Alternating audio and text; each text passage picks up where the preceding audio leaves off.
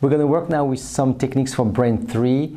Brain 3 will focus on very new techniques with the autonomic nervous system, but also at the beginning of the class we work on the very common lesion for the brain, the cerebellum and the hippocampal formation with the amygdala.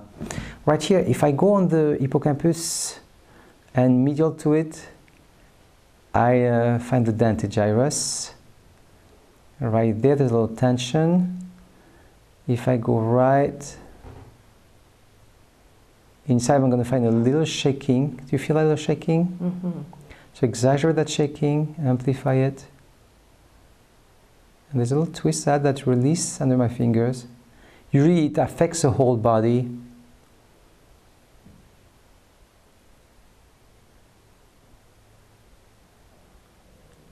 And that's it. If I recheck, my brain is much more symmetrical and balanced, and the body, the rotation of the spinal cord also released. I was moving her sacrum with it. Thank you.